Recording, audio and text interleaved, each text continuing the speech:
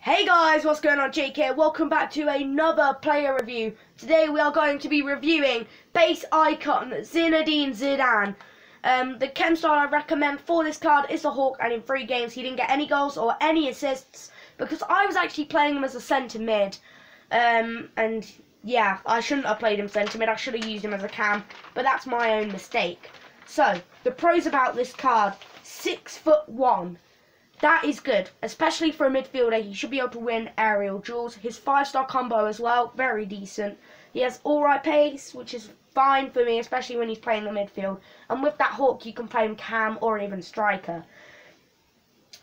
Shooting, again, really good. Long shot, shot power, finishing, attack positioning, volleys, penalties, amazing. Passing as well, very good.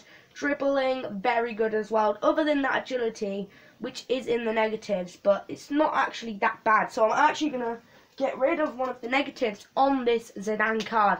And I'm going to say that his stamina is also great and his strength is also great. But a con about this card is the aggression, and that's about it. That is genuinely about it.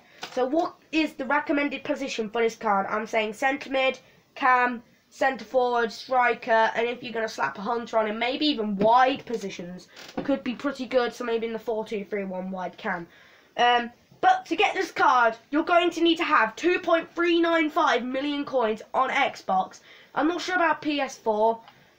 But yeah, his price has actually gone up since I actually. Oh no, has it?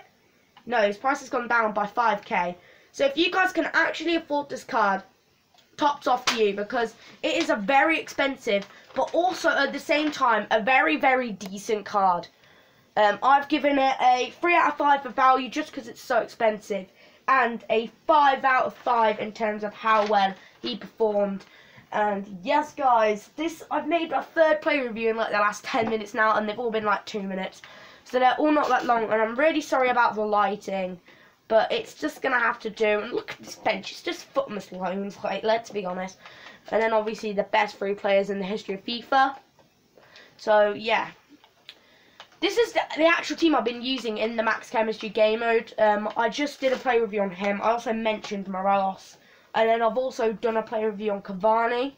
And now I've done this one on Zidane. And now the last player that's going to be player reviewed will be coming up next. So, I'll give you guys a bit of a guessing game. It's out Sissoko, Nesta, Marquinhos, and this amazing FUT Birthday Atal card, which can pretty much be played anywhere on the field if you wanted it to. So then, guys, that's all from me. If you want to see another player review, hit that like button and subscribe and leave a productive comment. See you later. Peace.